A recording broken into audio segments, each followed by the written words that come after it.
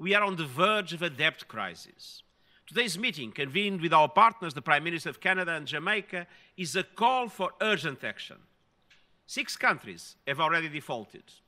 1/3 of emerging market economies are at high risk of fiscal crisis.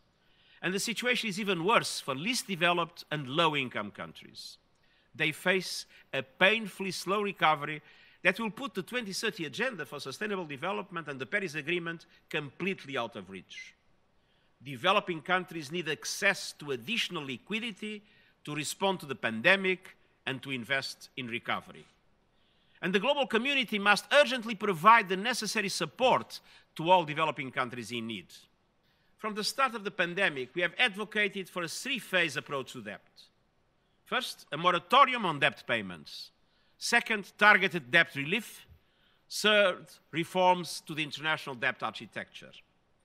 I welcome the steps that have been taken, including fresh financing by international financial institutions, the G20's Debt Service Suspension Initiative, and the Common Framework for Debt Treatments. But they are far from enough. I'm therefore calling for much bolder and more ambitious measures. We strongly believe that the Debt Service Suspension Initiative must be extended into 2022 and made also available to highly indebted, vulnerable middle-income countries that request it.